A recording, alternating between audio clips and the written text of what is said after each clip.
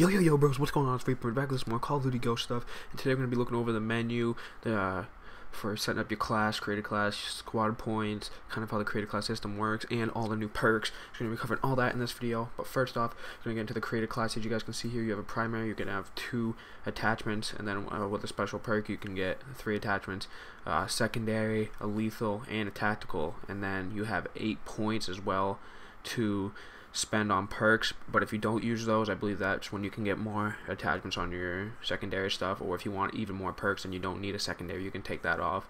So very similar to the Black Ops 2 pick 10 system, which was a very good setup for the created class. So this one's going to be very similar to that. And another thing, how you unlock stuff, I believe they said attachments and score streaks will be free to unlock, but as you can see in the top right corner, you have squad points. You unlock those through challenges. It's pretty much the new currency that you buy stuff with. That's how you get new guns and equipment and perks, with those squad points that you unlock through challenges and winning games and getting kills and all that stuff.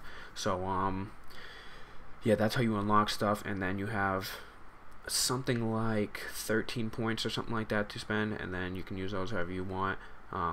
So let's get into the perks. You know, I don't know all the perks, but I have a whole diagram here with all the perks. There's 35 perks total.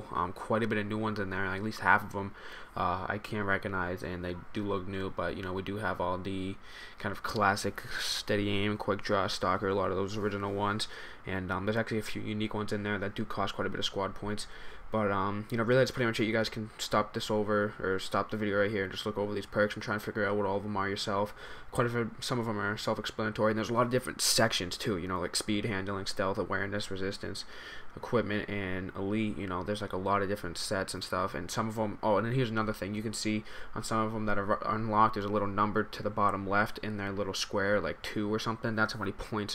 Like, you can't, not all perks use 1 point, because you know, you have 8 perk points originally, so then that would like just take, like, then you could have like up to 8 perks if you used all 1 point perks. But usually you're probably going to try and mix it up with a couple of 2 point perks, and then maybe like a 4 point perk, and you know, stuff like that. So different perks have different point values, and there's 8 total points unless you remove some of your other equipment, then you can get more points.